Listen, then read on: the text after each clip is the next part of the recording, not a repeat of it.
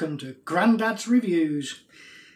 Today I thought I'd give a quick review on connecting the Lumix G80/85 to your PC as if it was tethered. So you can take a shot, instantly get it on your PC. Great for if you're doing a show or an event and you want to show the client, or you just want it backed up straight onto your PC. I'll be doing it on the G80. I believe it's possible to do it on all of the Lumix cameras as long as they've got Wi-Fi. I have tried it with the TZ100. It works fine. There is some little flaws in the process, but we'll go over those as we go through it. Let's get to it. First off, head over and open a file browser and just make a note of this network name. On mine it's Stuntman Surface. Next, go to the folder or the drive you want to share. Go to Properties, Sharing, and make sure it's shared. And OK that out. Next, back on the camera, head over to your settings, Wi-Fi, and press on that. And we'll go for a new connection. Send images while recording, then to PC. And this will go direct. And go over to manual connection. Go back to your desktop. Head over to your Wi-Fi. You may have to refresh this a couple of times to get it to show up. But there it is, G80. If this is the first time you're connecting, it will ask for your password, but I've connected before, so it's already remembered that. So just come out of that, go over back to your camera, and it'll go searching. 99% of the time I've done this, it never finds your PC. So just let it search, and it will say select PC. There's never anything there. Just go for manual input. And this is where you put in that network name that you had. In my case, Stuntman Surface.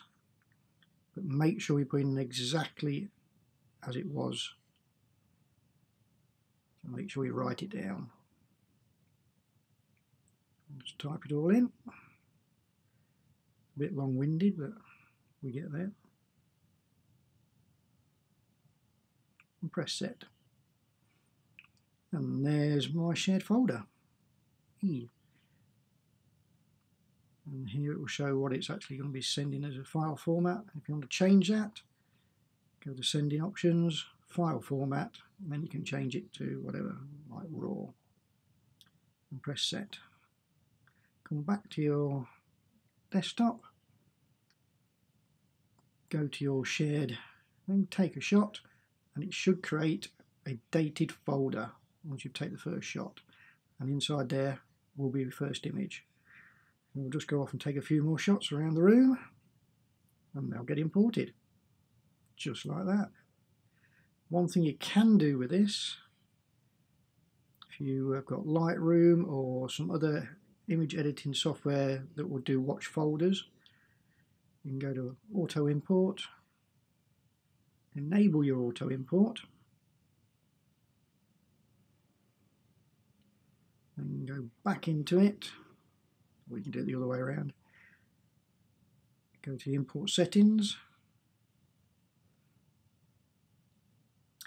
and select the watched folder. And what you want to select is that dated folder that it created.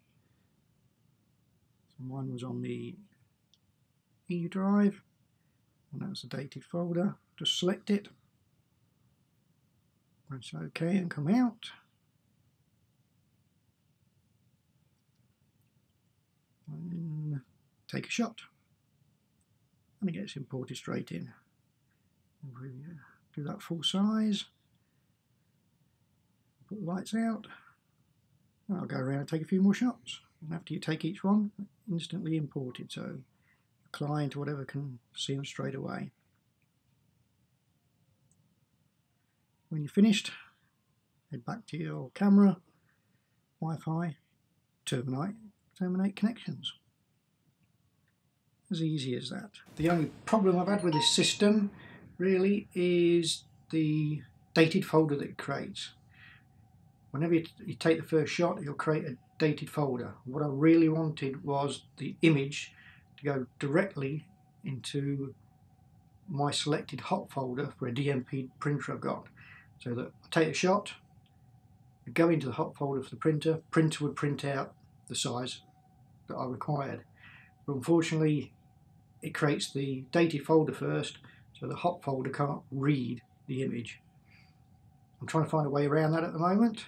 If anyone has any ideas, put a comment in the bottom. If you actually use this system with the Lumix cameras, stick a comment in saying what you use it for, how you use it any differently. If you like the video, hit the like button. If you want to see more videos, hit the subscribe button. Thank you very much.